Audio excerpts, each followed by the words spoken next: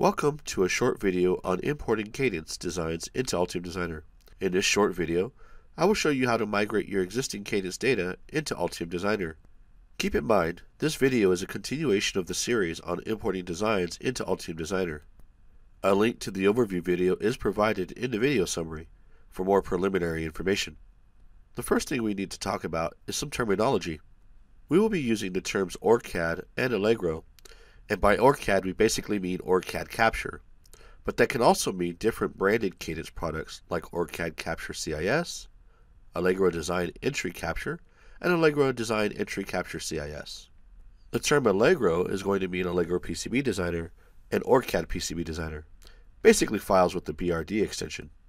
The source files we'll need from the OrCAD side will be the schematic files, which are the .dsn files. The library files, which have a .olb extension, can be brought over as well. However, they are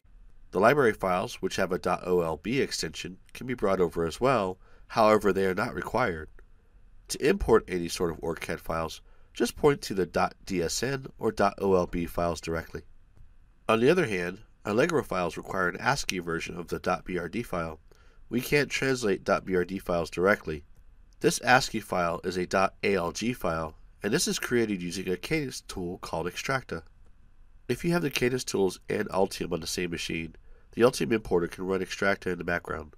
So all we need to do is point to the .brd file, and Altium will run Extracta in the background and create the .alg file for you. If you don't have Cadence and Altium on the same computer, you'll need to create the .alg file manually on the Cadence machine, then bring it over to the Altium machine. In order to do this, Altium provides a batch file called allegro to altium.bat. This file can be found in the system subdirectory of the Altium installation directory. There are a number of files that have a .txt extension that are called Allegro. As an example, Allegro views.txt and a number of different Allegro named files that you'll see in there. Grab all those allegro.txt files along with the .bat file and bring those over to the Cadence computer. Run the .bat file and point to the .brd file to translate it, and that will create a .alg file for you. Then bring that file to the Altium computer and then run the importer on that file. We currently support up to version 16x of the OrCAD and Allegro tools for translation. Now we'll go ahead and run a sample import of an Allegro and OrCAD design into Altium. First, we will go to the File menu and then the Import wizard.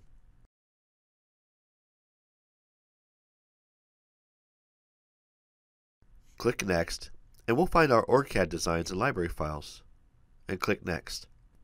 To add our design file, we'll grab our .dsn file. Now, we don't need a library for this because the parts are cached within this file. However, if you do want to bring a library file over independently without the .dsn file, we can do that as well. For now, we will ignore this. Next, we'll go through the rest of the wizard here. In general, the defaults for these options are okay.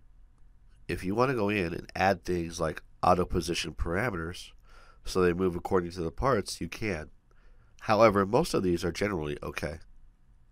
Libraries can be kept as independent libraries and not have them zipped up to a library package.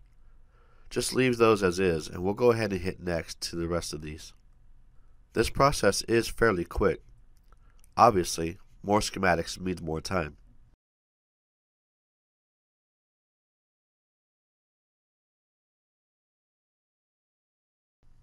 The OrCAD process is now complete. A log file is generated, and you can review that if you'd like. Now, we will import the Allegro data. This is ran as a separate process as it is a different translator. Let's go to the Import wizard. Select Allegro design files this time around and click Next. Then click Add. Now, we're going to select our .brd file and then click OK.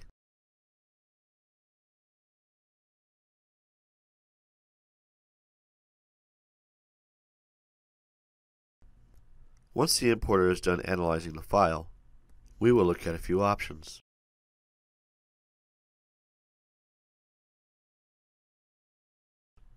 The one option that is helpful in disabling is Import Auto-Generated Copper Pore Cutouts.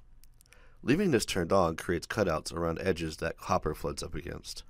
If you're not going to make changes to the design, this is fine, but generally, you're importing the design to make changes. So it is usually best to turn this off and let the rules in the PCB handle these situations for you. Plain connects we can leave as direct connects. We can change those quickly once the design is imported if we'd like.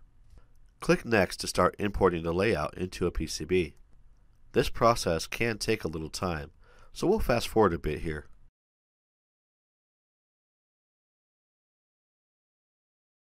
A couple of different projects. One for the schematic files generated when importing the .dsn or design files, and one for our PCB layout. So we want to combine these two by moving the PCB into the same project as the schematics. In Altium, we can move files between projects by simply dragging the file to the new project. However, this does not move the file to the same directory on our hard drive. So, we will first copy the file to the same project directory as our schematics by right-clicking on the PCB file in the Projects panel and choosing Explore. Then, we will copy this file and move it to the project folder that we would like to copy this to by right-clicking and choosing Paste. Now, the PCB is in the same project folder as our schematic files, and we just need to add it to the project in Altium. Returning to Altium Designer, let's close the project that had the PCB. Now, right-click on the main project file and select Add Existing to Project. Browse to the PCB file we just copied into this project folder and select it. So now we have the schematic files and the PCB file in the same project. Now, as mentioned in our overview video, there will always be some cleanup that will need to be done. However, we will take a look at some cleanup here to cover the basics and make it a complete project. First, taking a look at the schematics and the PCB files to make sure those were brought in nicely.